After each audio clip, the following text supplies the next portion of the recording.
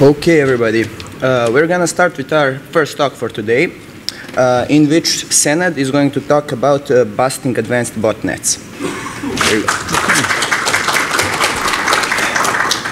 Okay, so good morning. I can see that Rakia has a huge impact, right? I mean, people are still sleeping. Okay, so my name is Senad and I'm based in Amsterdam.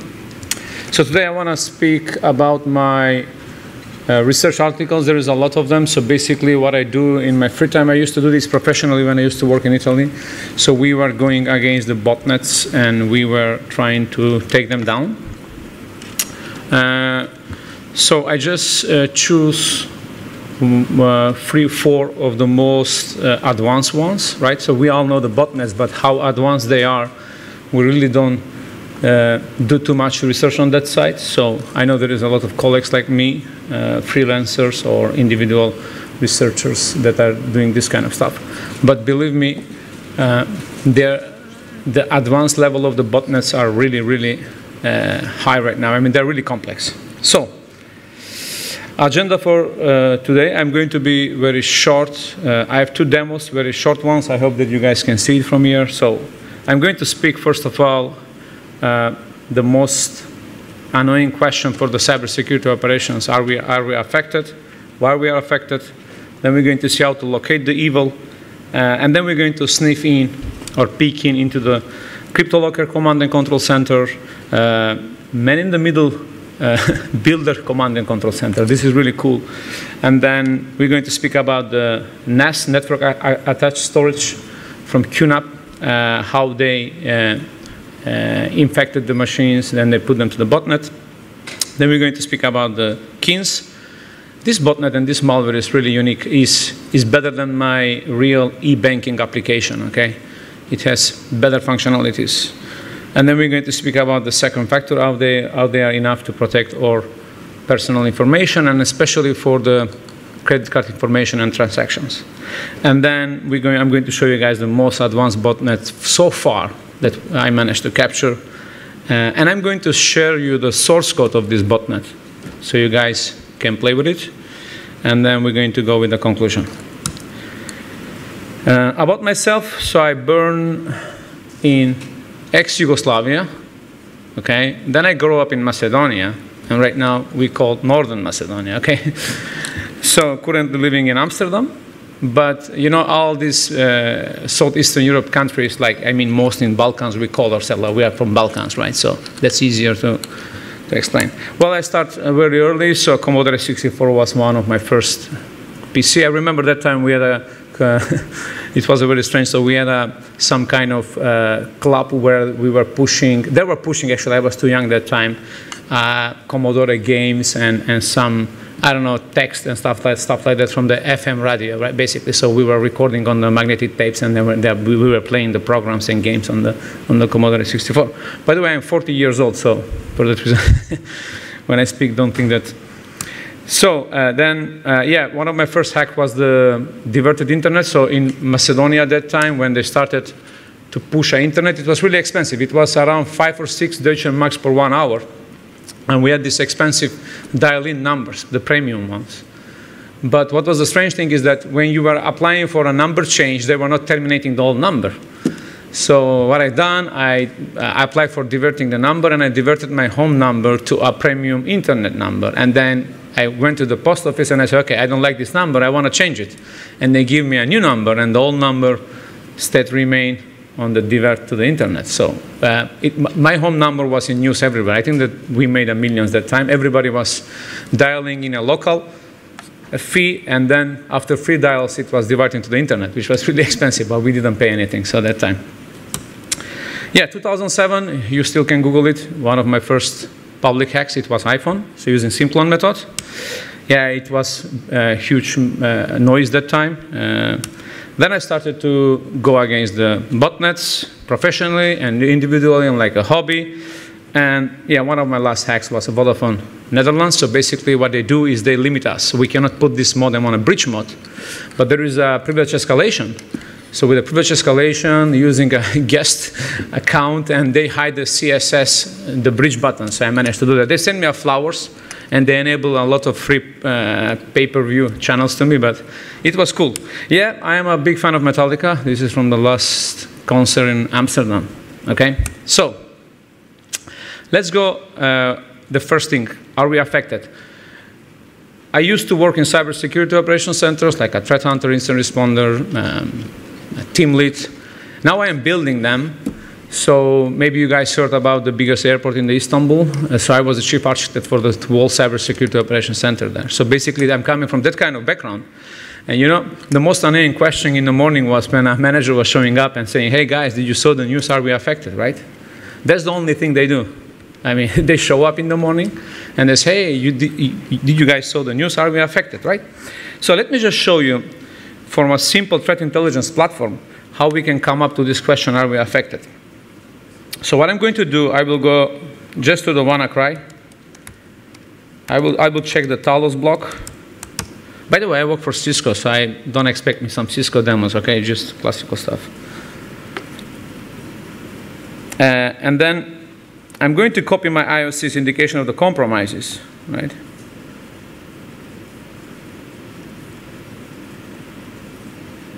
So as you can see, I copied a bunch of IOCs, and I'm going to tell to my threat intelligence platform, hey, what do you know about these IOCs, okay? So this platform is actually correlating external threat intelligence and internal one, what is happening on your environment, okay? So I just searched around 43 indication of the compromises. I'm going to remove this one, it's making sound here, hitting the table. And then, yeah, are we affected, right? So right away I can tell that one of my machines is already affected, okay? So this is the back-to-back integration. This is something that every company needs to build today. So the whole cybersecurity technologies, they need to connect to each other. They need to share threat intelligence. They need to share context, events to each other, right?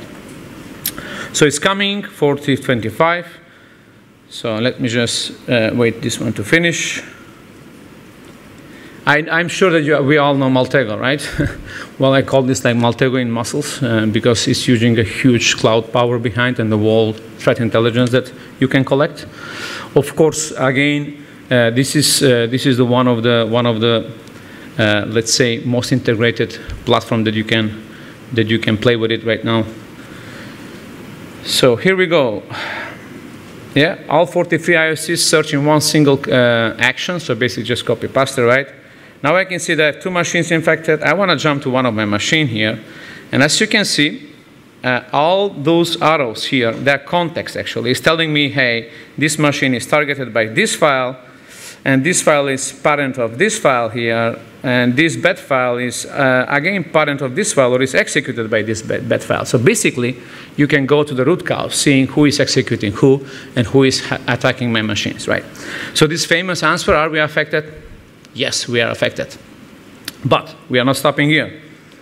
So the first thing what I do every morning, and I'm sure that everybody does, right, is going to Twitter and checking the OpenDir hashtag. OpenDir hashtag is actually researchers who are publishing all zero-day findings regarding their researches. Okay, so basically, as you can see, everybody is publishing CNC information, zero-day malware which doesn't have any disposition and stuff like that. So you are reading, right? So I'm reading the news. Maybe I'm in the restroom right now, right? Sitting and reading my news every day. And then, yeah, you know, like a security guy, like a guy who used to work in SOCs, I'm asking myself right now, hey, is any of those non-detected or fresh zero-day indication of the compromises in my company, okay? So I'm affected of all of this file, this information that I'm reading here. So it contains IP addresses, domain name, SHA-256, anything can be IOC. There is a simple button. If I click the button here, the threat response, what we're going to do is going to grab all the IOCs from the page that I just scrolled down. So it's done. I have all IOCs that I was reading on my news, and I'm going to say, hey, I am affected from those IOCs. And here we go. So from one single button, I can see if I'm affected or not. Okay, so this is helping a lot in threat hunting. Yes? Can you please explain what we are seeing here, what this platform is? This is threat intelligence platform. Sorry? The threat intelligence platform. Ah, okay. Yeah.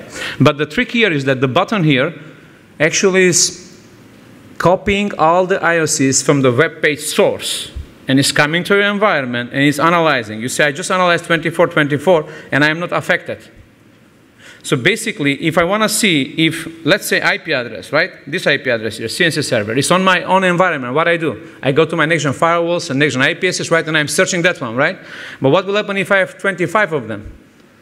So this is the cool thing where you click a button and then it's extracting all the IOCs, as you can see here, automatically from the web page. It can be your technology or it can be OpenSynth or whatever it is. And then I automatically query my all endpoints, all my email gateways, network gateways, proxy gateways, and I figure out right away if I am affected or not. So as you can see, I don't have any hits so far, but I know that a lot of them are bad, unknown, and non-good. Now, coming back to my slides. So, you know, this are we affected question is really, really fast right now to answer it. So why we are affected, right? So that's a cool thing, right? We all have AV and stuff like that, you know. Why we are getting hacked every day, even we have all these expensive next-gen devices, right? The reason is very simple, because defense in depth is broken. Why is broken? Because defense in depth works in very, very basic ways, actual application whitelisting, right? So I know what is good based on this position, and I'm going to allow them to came in. I'm going to block what I know, what is bad, right? Did you guys ever seen a zero-day or unknown malware which is unknown good, or which is unknown bad, right? So then it's not a zero-day, right? So the unknown files are actually penetrating the whole defense in depth strategy that we are putting in our own companies, and they are pushing everybody to end up hacked or compromised, okay? So again, these unknown files are making defense in depth broken. For that reason, we need to have something which can deal with the unknown files. So let's go and locate the evil, actually. So as you remember, I made, I searched my wall endpoints here, right? So one of my machines, as you can see here, he is affected by the WannaCry. I want to go and see what happened with this machine when WannaCry got hit. So I'm going to jump to the device trajectory, which is actually ADR, right? We all know ADRs. I don't care which one you're going to use, but you need to have something like this. So basically, I want to go back in the time right now. I'm going to scroll down. Whoop, you guys are not seeing this. I'm not sure why. Because it's like this. Yep, so I'm going to back now. So what I've done actually, I went to my infected machine here, and then I just opened device trajectory. Yeah, this is anatomy of WannaCry. So basically, we can go back in the time, and we can see how WannaCry is infecting this machine. So I hope that you guys can see. I know that this one here has an issue.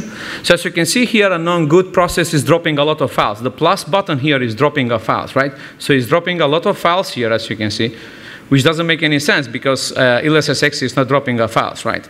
And then he's executing our files. This is a pure the eternal remote code execution. So right, basically is forcing LSSX to drop files and to execute our files. So if I go in a time right now, so this is a time travel machine. So I want to scroll in the time and to see what is happening on this machine. So now I can see that he is running attribution exe to hide the files that he is dropping. So WannaCry is extremely smart, okay? So he's hiding the files, and then he's running icalcs exe, and he's preparing read and write permissions because he's going to encrypt everything, right? So he dropped the files, he's hiding them, and then he's preparing the machine for encryption. And look what is happening now. The encryption is happening, so moving, copying, moving. This is movement, right? So we can detect all kind of movements. I mean, any IDR can do this. That's it. And this is a real machine. It's not a sandbox, by the way. So copying done. What he's doing now? He's running Tor. Okay, now he needs to exchange the keys, right? And then outbound connection to the Tor. The keys are exchanged. And for this machine is game over, right? The machine is hacked. And it's encrypted. And he's not stopping here. So basically, he's deleting the shadow copies, right? So he's deleting the shadow copies and doing persistency with the register and stuff like that. So what we saw here actually was infection anatomy, so how WannaCry is infecting all these machines. Now, let's go to one of famous botnets that time. This was 2014. I agree, it's really 2013 actually, September. But it was one of the first ransomware attacks in the world that time. So what was happening? There was an infection process, right? So they use a PNG image with a Visual Basic Code inside. They were using obfuscated, and actually this is very cool because they're using vimword and VSSadmin to deliver the attack, right? And why they do this is because vimword.exe and VSSadmin is a legitimate non-good application at Windows, right? So nobody's monitoring them, no AV, no nothing, right? So this is the one way of, like right now, PowerShell and WScript and other things are heavily used to compromise the machines. So after we received the intelligence, we went outside and we were chasing the botnets, so we managed to get inside. What we found inside is really amazing. So they have an admin portal, they have a user portal, they have all the settings about the botnet. So this is a botnet where you can rent a ransomware attack, okay? Then what you do? You define your countries, which countries you're going to target. This is all real data from the botnet, by the way. You define the amount, how much you're going to ask from your victims. You're going to define after amount, right? So you give me $10 in 10 hours. After that, we're going to become $20, okay? Or a liter of rakia, right? I mean. And then you choose the currency. It can be any currency, right? So this ransomware as a service was really powerful, basically, right? Then what you do? You go and you define your email for where you're going to receive the payments, store URL for the extension of the keys, the time, how much you're going to give them, decryption application, right? So you want to give them some sample decryption for free so they can be sure that they're going to receive their files back. So you can do also this kind of stuff.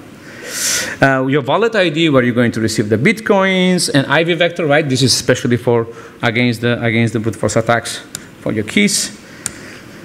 What we had inside, so we found a lot of mails, we found a lot of SMTP accounts, and we found a lot of errors. So they were keeping a full Wikipedia for the errors, right? So they make sure that there will be no problem during the infection phase, right? So inside of these folders, we saw a lot of victims. I mean, a lot of encrypted machines. What else we saw? 26,000 victims. So there was, so it was very cool. They have Great Britain, España, Italy, and Netherlands email addresses, all pure targeted with their own local language, in their own geolocation, with their own currency. Everything was perfectly built. They had a help portal. Here we extracted a lot of people where they writing here like, hey, I pay you the money, where is my files, right? So this is again another proof that paying to them is a problem, or you're going to receive your money or not, right? So here is a people which, you know, they never receive their files back even if they paid. So they keep this kind of help portal, right? So you can reach out to them. Some impact, so they collected $64,000 for a couple of days while this attack was hot, and then we didn't monitor them because we take down the CNC server, and then, you know, they come up somewhere else, but who knows where. Yeah, this was one of the, let's say, ransomware. Again, you know, we all seeing the hype of ransomware attacks right now this year, right? Everybody thinks that, hey, there is a big money on ransomware, right? Well, yes, and there is another story about ransomware, because to deliver a ransomware attack, you don't need to be a top-notch developer, right? Because to steal a credit card information, you need to have a lot of things. You need to build a man-in-the-middle browser attack, you need to bypass the second factor, to steal the credit card informations, you need to burn some 0 days, privilege escalations, and blah, blah, blah, right? Right, with ransomware, you can just rent it for $100 and you can infect all your family, right? If you need the money for some vacation, so. Yeah, another one, which was very interesting, you know, sometimes we want to build a malware, right? But we don't know how to do it. I mean, as I mentioned you before, the dropper developer can be different, the payload different, the man-in-the-middle browser attack guy who is doing that kind of stuff is different, right? And if you don't know how to do that, actually, you can go to this botnet here, and this is a wizard where you can click next, next, next, and you can build your own man-in-the-middle browser attack plugin. Okay, so this is really important. So let me just show you. Here, basically, you're going to select which bank, what you want to do, which country, which operating system, which browser, etc., etc. And then what you do, actually, you are building your own man-in-the-middle browser attack, like in Lego. okay?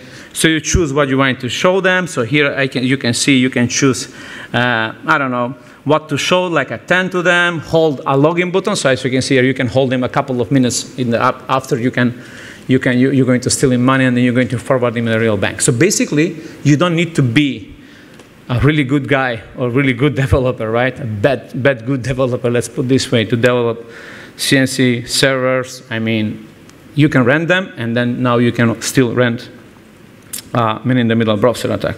So again, you can push him to a question, you can ask him something, you can forward him to somewhere else, you can push him an error question, Java, hold, error login, so you can kick him out, and then you can confirm that the transaction is done. So in place that you are paying your bills for electricity, but in the background, actually your money goes to somewhere else. And you don't see it, okay, because it's man-in-the-middle browser attack, so it's game over. Again, this botnet was really, really, I mean, granular. I'm going to share you guys slides because this is research article, so going every single step will take a long, long time. So I'm just trying to tell you guys the most important functions. But if you want to see deeper, then I'm going to share the link. Then you can see all the functionalities of this botnet. Yeah, next one. This was really cool, actually. You know the shell shock, right? Is a huge noise in the world, shell shock attack. So basically, these QNAP NAS devices, they got hit by a shell shock attack. And what's the important thing here is that, which I really like, is like they do massive shell shock vulnerability scanning. And then they deploy the payload. And then they patch against the shell shock. So they want to make sure that they're going to own the device, but not somebody else, right?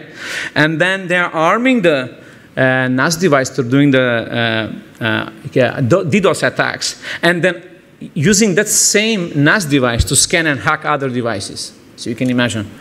I mean, you just need to infect one NAS, QNAP NAS device, network attached storage device, and then that one going to start hacking other QNAP devices. What we found inside, we found the first stage. So this is the shell script, right? So basically it's coming from this address here, it's going to the temp, and then it's executed.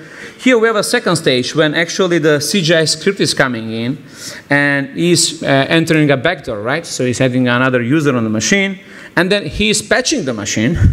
This is really cool. And then he's moving to autopilot where he's starting to go and search and hack other QNAP devices.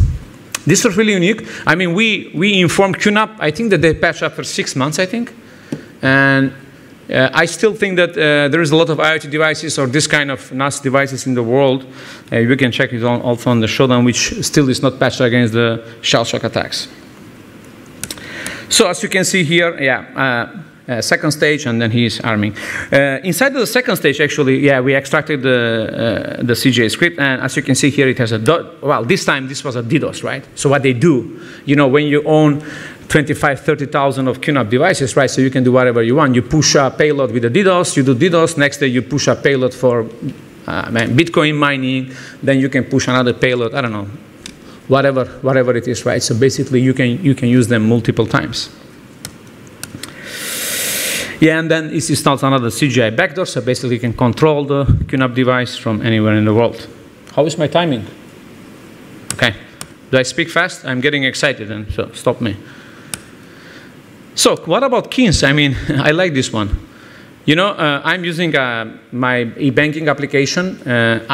E-banking applications here in Balkan sucks. I know them, okay. So, and some of the European banks, they also have, I don't know, decent e-banking applications, but these guys here, they build a massive one. Let me just show you. So this is a malware from the Kins family with a CNC server, which is acting like an e-banking application. As you can see here, you have the victims, then you have how many money they have in their accounts, you can see the bot ID, and then you can see if the engine for stealing automatic money from them is starting or not. So you say like this, hey, I have, I don't know, 10,000 infected victims, go to them and grab only 10% of their money every month. Using pure man-in-the-middle browser attack, the pure guy is paying every month their bills, but behind the money goes to the corks. But what you do?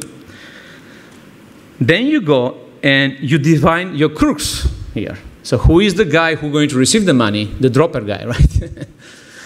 His IBAN account, how much will be your split with him? 30-50, or I don't know, 50-50 or 70-30. I mean, so you define your victims, you define how much money you're going to steal from the victims, you define who is the guy who's going to wash the money, right? We call them crooks.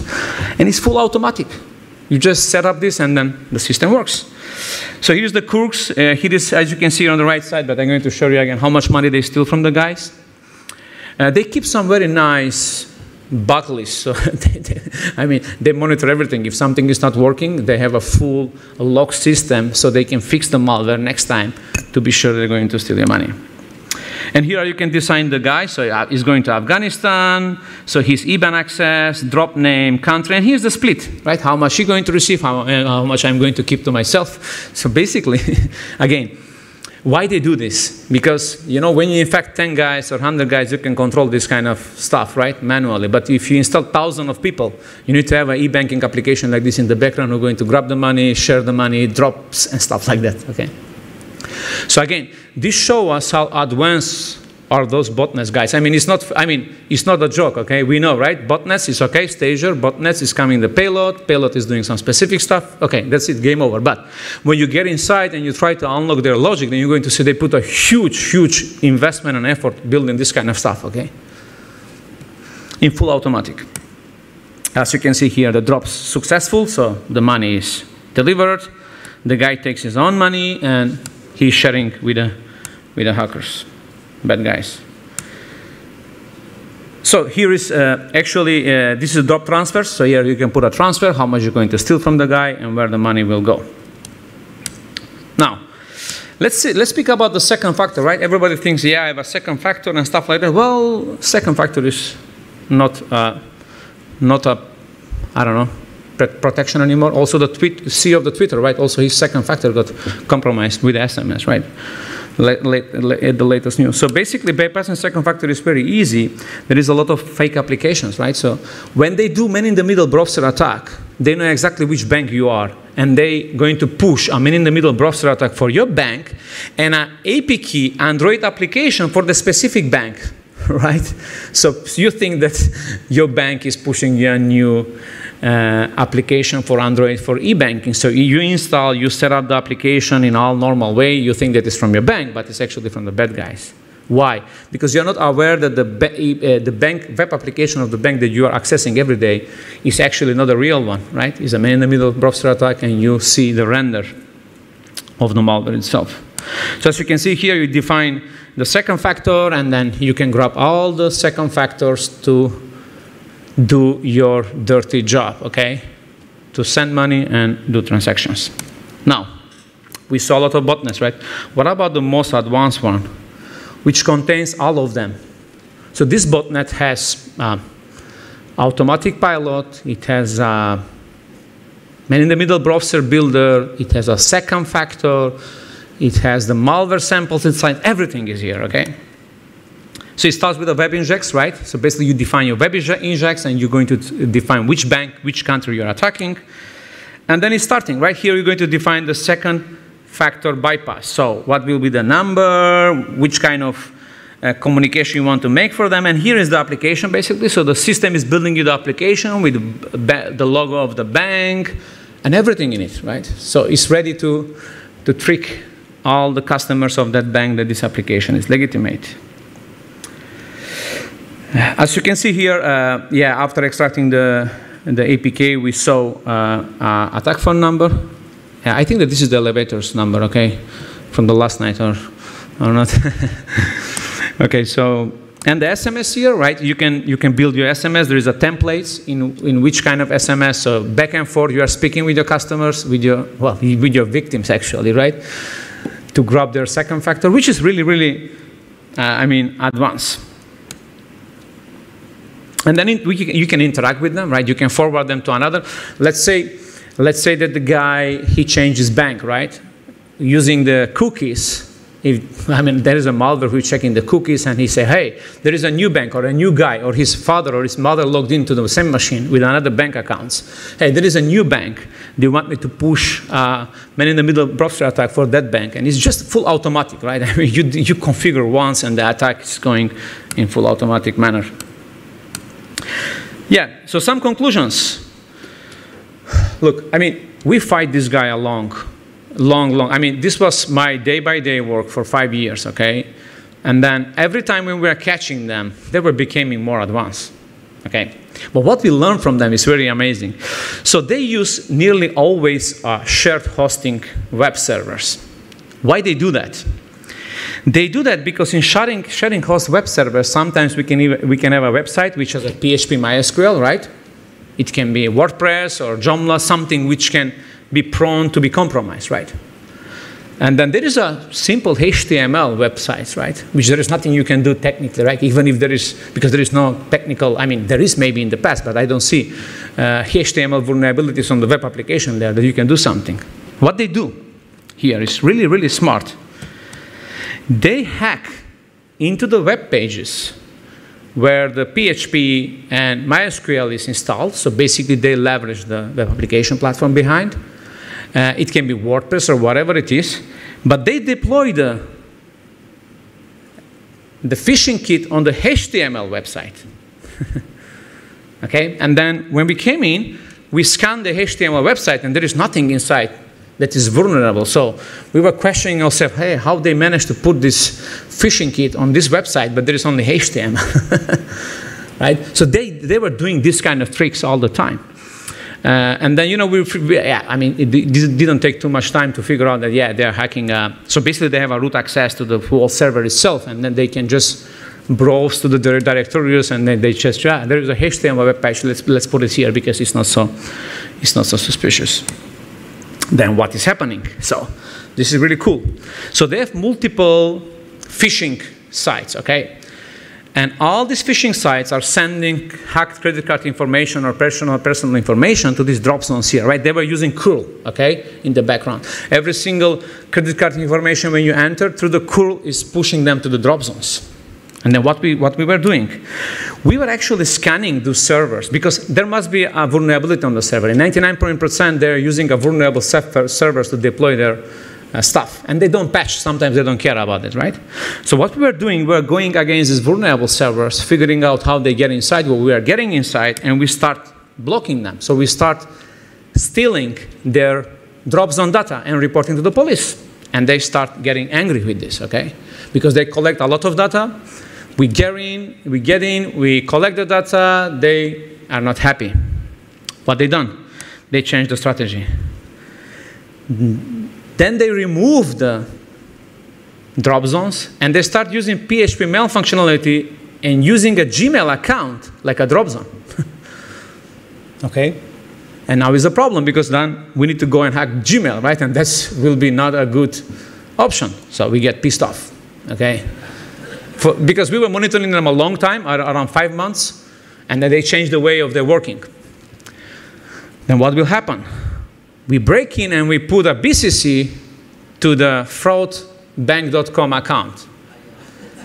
And this is real, I can show you the data. So every single credit card that they were hacking, it was going to the Gmail of the guy, and then its BCC was going to the bank. The bank was killing the credit card. Again, it takes a couple of months until they figure out something else, and then they go, again, black. So again, we made them really, really mad, okay? So again, every time when we are pushing them, they are learning, guys. I mean, look, we are helping them to adopt more and more, let's say, skills and stuff like that. So I know that, well, we don't build botnets, right? But when we do, we run it on our computer. So this is the link of this, the source code of this botnet. We're going to share the slides, but you can take a picture here. It's really cool. You can play with it. You can run it with all droppers and stuff like that inside. Maybe you can open your legal, you know, I don't know, your own bank. I don't know, because is so ready. Yeah, my other research articles, so basically there's a lot of them. I'm not doing in a couple of 2 years because of heavily load that I have my current role covering Northern Europe and Turkey alone. Yeah, so thank you, and questions?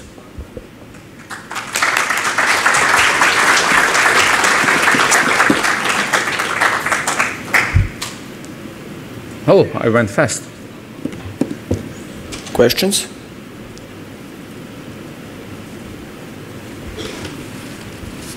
First.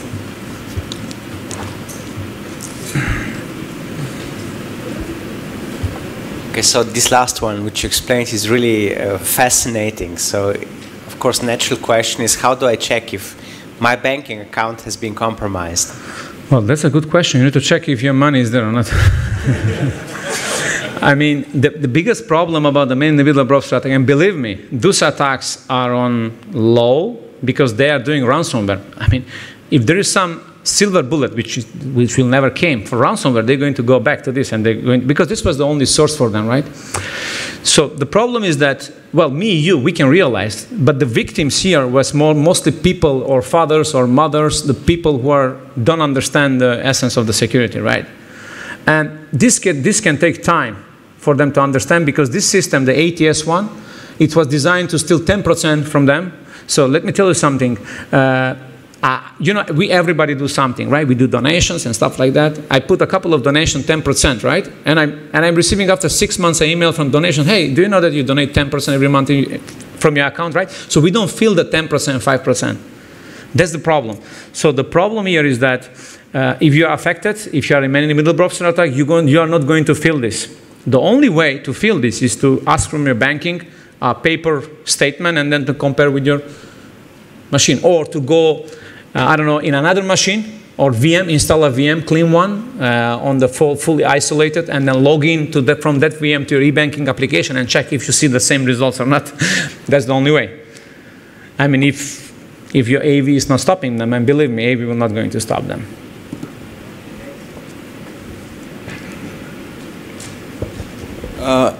So my question, at one point you mentioned that you BCC the hacked credential bank cards to the banks. How much logistics was required for the banks to start automatically killing the nothing. It was cards? Yeah, bank gave us a very unique generate email address from their SIM solution. So it was a random numbers and, you know, very specific. So everything that was going there, a simple, I don't know, crawl, and then just grab something and then just put them to the blacklist. It was really easy for them to do it. Thanks.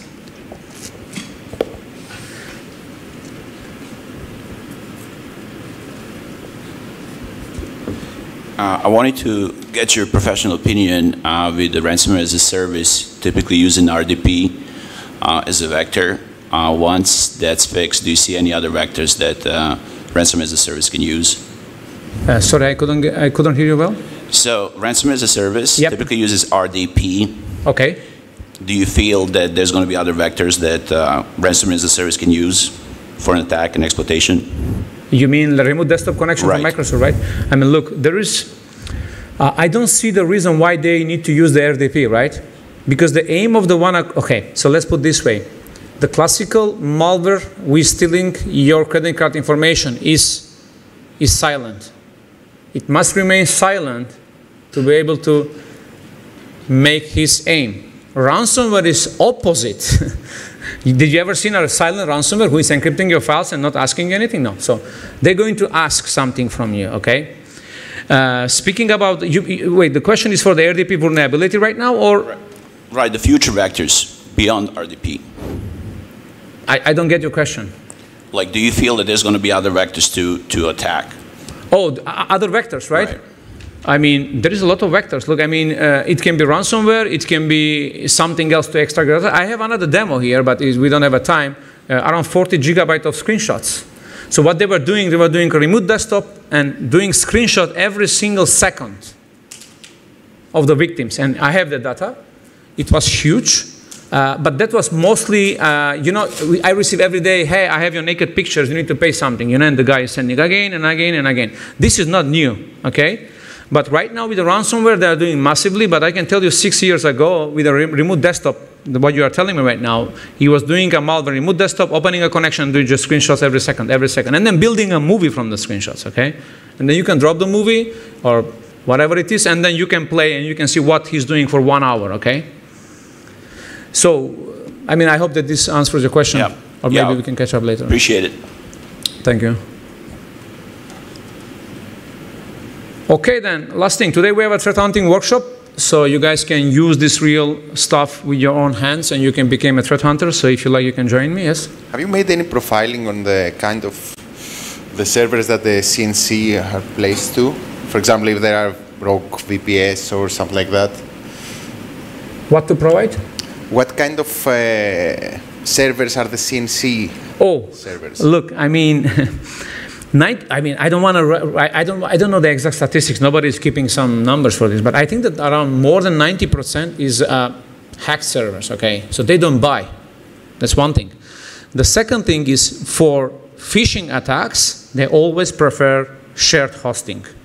Okay, because look, if I hack a shared host web server, I'm going to hack all the domains under it, right? So I have one shot and I can have multiple. They don't go to the dedicated hostings because if they hack a dedicated hosting server, right, then they're going to have one domain. But if it's a water-holding attack, then they're going to go mostly on the dedicated web servers, okay, to deliver a water-holding attacks because it's more, let's say, more safe, right? You go, like, I don't know, to drop some open source software, right, and you believe to the website, but if it's under the water-holding attack, and if someone hacked that one, then you trust to hacked website, okay? So they use VPSs most of the time, they use shared hosts most of the time, and right now, you know, yeah, with the Tor right now, they started using Tor. We see a lot of all the transaction background. So the payload, okay, dropper can come from everywhere. The payload is coming always from their short time of web. So what they do, they send you a dropper, right? Dropper 0 days, so it's infect your machine, no AV, no nothing, right? And what they do, to avoid sandboxing, so if you cache the dropper, doesn't matter if it's coming from email, you cache the dropper, you put on the sandbox, right? You execute a malware, and then there is a post or get communication to IP address, which doesn't exist. What your sandbox is going to do? Your sandbox cannot decide if that is malicious or not, right? And what they do, your sandbox is going to score it like a low. Hey, there was some post or get, but there was no. And then what they are doing, after 2 days, they're pulling up the CNC server up. And that piece of dropper has a heartbeat. It's checking if it's on or off. And when he's reaching out there, he's dropping the payload and game over. Your sandbox is bypassed and your AV is bypassed. It's simple. Okay? So, yeah, there is a lot of ways. We can speak this also later. I mean, a lot of ways. Or like, yeah, WannaCry, the kill switch, right? What do you think, guys? What was the kill switch used for? Okay, so 2 options: to control the spread or to evade sandbox. What do you think? Okay, how you can evade sandbox with a kill switch? So let me tell you something. Sandboxes by the default, they are running a packet DNS or FakeNet on their own host. So every single request, you're going to receive like a 200 found. So it doesn't matter if you write a random.com, it will replay like a 200, okay? And you tell to your malware, hey, if you are going to www.abcd1234, a domain which doesn't exist, and if you receive 200, you're on the sandbox, don't do anything. Make sense? So, I mean, somebody thinks that the ransomware WannaCry kill switch was used for the spreading control. Somebody thinks that it was used for the sandbox evade. Only the guy who built, only he knows. We can only guess right now. Yep. Okay, so do you have any suggestions or proposal how to defend ourselves from some those kinds of attacks?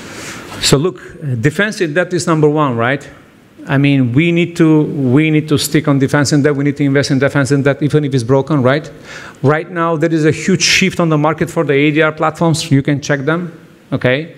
And remember one thing, intelligence platforms, external intelligence, right? you can buy all of them. External threat intelligence will not help you against the zero-day malware attacks and unknown attacks. Who's going to attack you with unknown bad malware, right? Come on, guys.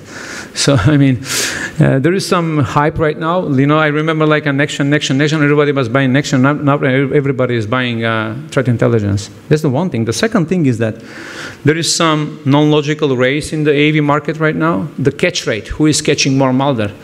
Don't buy a cybersecurity product by doing a catch rate, because that's not real, okay? Because if you have a, let's say that you have a customer, I don't know, bank number 1, right? And they use McAfee for AV, right? I prepare a zero-day malware, I attack them, McAfee sandbox catches, hey, I have a signature, right? Is this making a McAfee better than Symantec? No, because McAfee was on that bank, right?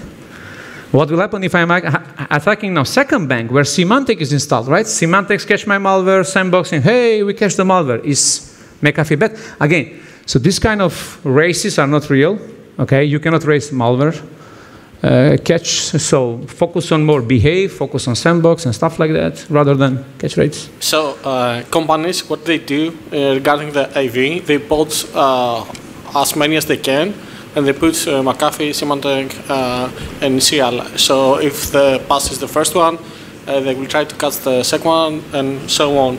But they all have the same fingerprints and the same signature, so yep. They will never catch, if they buy every AV product in the world, they will never catch a new malware. I mean, that's exactly what you are telling me. I just tell you the same, right? So basically, like Virus Total, right? They have just static checks. You push a SHA-256, they check on their blacklist, and they say, yeah, this is detected, this is not. How easy is to change SHA-256? Just echo a couple of bytes inside, and you have a new SHA-256. Okay. I mean, yeah, this cat and the mouse can be, well, let's put it this way, the cat and the mouse with the SHA-256 or file disposition lookups, we call them file disposition, right? Cannot be done by threat intelligence. You still need a sandboxing, behave indicators, exploit prevention engine, heuristic engine, right? And system protections engines are really, really important, you know? Let me tell you something about the Mimikatz, right? You know, I mean, it's pain in the ass right now, right? Mimikatz everywhere. Why? Because we are trying to block Mimikatz. No, we need to block the processes that Mimikatz is using to leverage his job, okay? So if we do that, then Mimikatz is gone, right? So again, then Mimikatz needs to find another way, right, to bypass. So, because you can compile your own malware, right? And you have a new SHA-256 and everything is bypassed. Any other questions? Okay then, thanks for listening to me. See you.